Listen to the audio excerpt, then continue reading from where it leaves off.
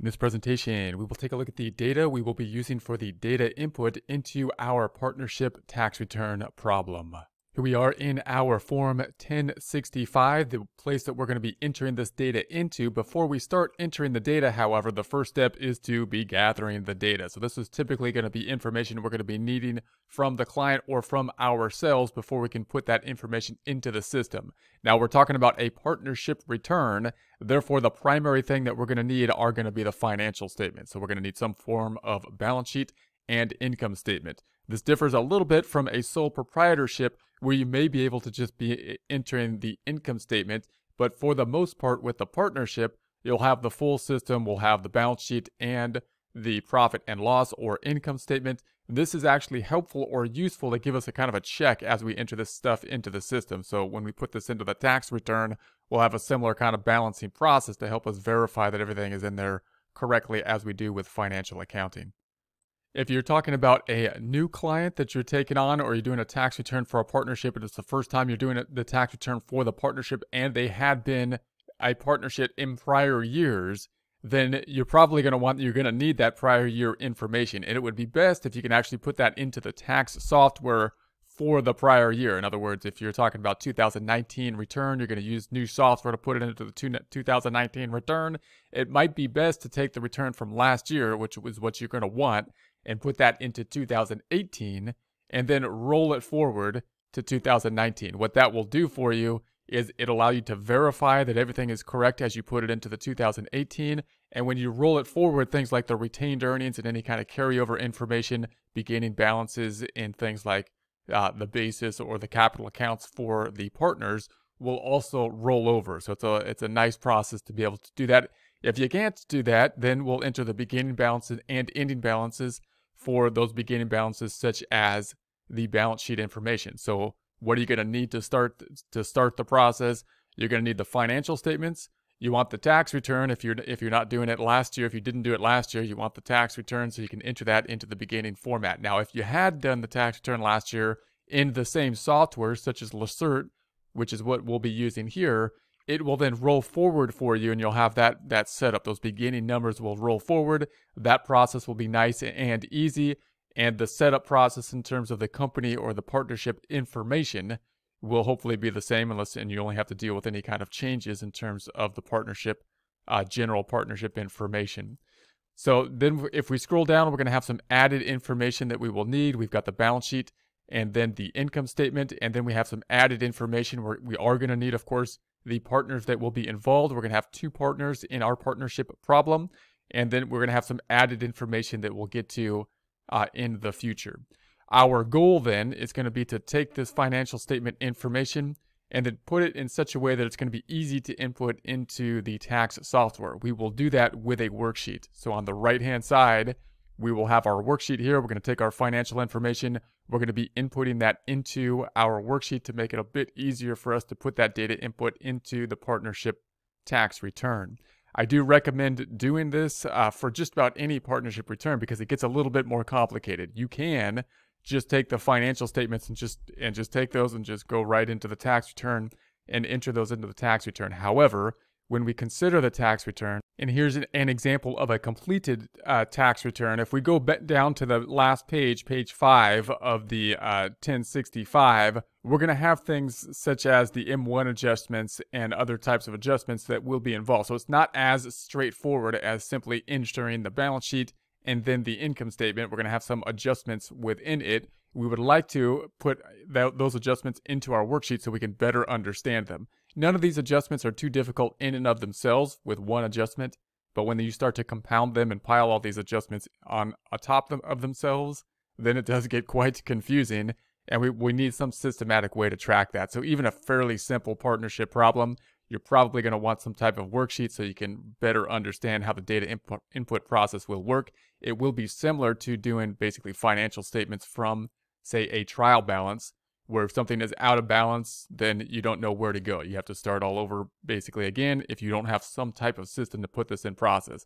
A long tax return can take you all day. So what you don't want to do is take basically all day putting in a tax return that's a fairly complex tax return and then get to a point where you don't know what happened. You can't reconcile it, just like with a balance sheet. and then you have to start the whole thing over. What you want to do is put in a system so that you know what you're doing in a step-by-step process, and therefore when you run into a mistake, you can fall back to the prior step rather than step one that started in the morning and now it's like 8 at night, right? So we want to put together a process that we can enter this information into the system as efficiently as possible and tie everything out correctly. So we'll put this worksheet together in a systematic step-by-step way, journal entry by journal entry, as we put this information into the tax return. And we're going to take this data, the starting point will be that we'll take this data over here, the financial statements, and we'll convert them back into basically a trial balance format.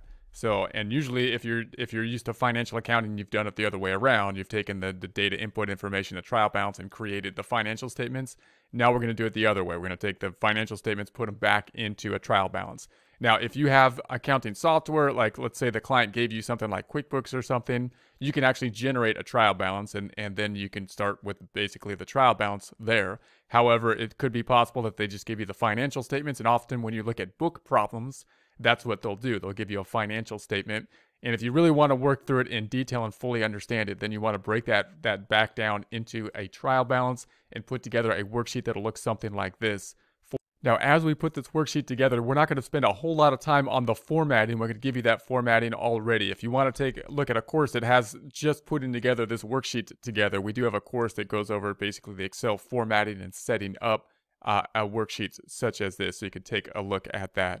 Also note that when you go to different types of tax firms or CPA firms, they're going to have different systems. They might use some other kind of software to enter this information into a worksheet format before entering it into the tax return. And you want to get used to any system that is there, but you also have to branch out to the degree that you need to understand it. A lot of systems will take a lot of shortcuts, and it might be difficult if you're trying to learn the system.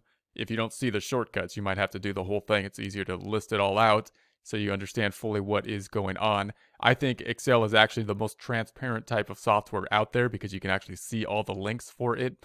So I think it's one of the best, it is the best tool, I think, or some type of spreadsheet like a Google Sheets or something to put this information in before you put it into the tax return. The end result will look something like this. Can look overwhelming when we first take a look at it, but it's not too bad once we take it in a step-by-step process. We're going to start with the client information or the information from, say, our accounting system. I'm going to call that the unadjusted trial balance. Now, for tax purposes, hopefully we're thinking that you could have different levels of clients or different levels of information that you're getting if it's your own tax return. When you take it from the tax software, it may be completely done, and that's going to be the book's financial statements for the books, or the financial statements given to you are already the adjusted financial statements, and you don't need to do any book adjustments for them in that case, and therefore just need to do the tax adjustments for them. However, it's quite possible that especially if you're dealing with smaller clients, that you're going to get the books, and you might do some adjustments for them just to get their book financial statements correct. So then you would have an adjusting worksheet similar to what you would see in just financial accounting, where you'd have the unadjusted trial balance, any adjustments you need just to make the book financial statements correct. For example, many small businesses will depend on the tax preparation to do things like record depreciation expense, because the tax software has a nice system to record it and calculate it. And therefore, you might have something with a client or a CPA firm or an accounting firm might have a deal with a client that basically says, hey, you do this amount of information. You don't need to worry about the depreciation. We'll calculate the depreciation and make that adjustment basically at the end of the year. So you could have some kind of situation such as that, in which case you would want the unadjusted trial balance, then the adjustments, and then the adjusted trial balance that you would make. So these are for normal bookkeeping adjustments. Then we're going to have adjustments that will be tax-related adjustments. And these are going to be where we're going to track the things and be able to track into something, the different numbers that will be represented on the tax return. So these are going to be differences from the book to the tax return. And if we scroll down to the bottom, then we're going to have our income down here. Here's going to be our income. Now we have our income on a book basis, and we're going to have our income basically on a tax basis. Now, if we go to the actual tax return, you'll note that the first page of the tax return is in essence an income statement, because it's basically we're reporting income that's going to flow through from the partnership to the 1040. So the individual partners will be paying on their, so we need the income on it. We have the bottom line income here, the 287,800.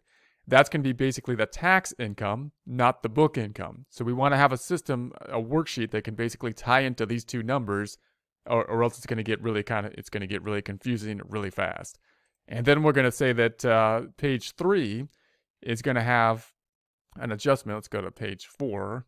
Is going to have the Schedule K, which includes the ordinary business income, which was on page 1, line 22, the 287.8, and also has the net earnings from self-employment. And then if we go to page 5, we're going to then have the M1s showing the book value of the 355,278. So there's going to be the 355,278, and that ties into the, or reconciles out to the 286,400, 286,400 here. So basically, we want to be able to tie these different items out and be able to see what the actual tax return is doing. So what we will do then is we'll put in a systematic process. First, entering the data into the tax system on a book basis. We'll put it into the tax system on a book basis, tie out the first page to this number, the book basis number, and then we'll go in and say all the adjustments that we're going to have to make in order to basically adjust for the difference between the book value and the tax value. Then we'll do that in a systematic way, a one journal entry at a time type of way. We'll look at each M1 or Schedule K adjustment one at a time, and we'll consider it in the format of a journal entry on the tax return. What is actually happening here? We start with something that's in balance, then we're going to do something, think of it as kind of like a journal entry that's going to affect two places, which will keep us in balance somehow, right? And then we'll reflect that in a more transparent way, one step at a time, as we go into the worksheet and be able to reflect that same thing in a more transparent Excel worksheet at the same time. If you approach the tax return in this way, then you're going to get to something that's in balance, and every adjustment that you make from that point forward will be something that should keep you in balance. And if something throws you out, you know it's that one adjustment that you have been working on. That's going to be the system we'll put together step by step.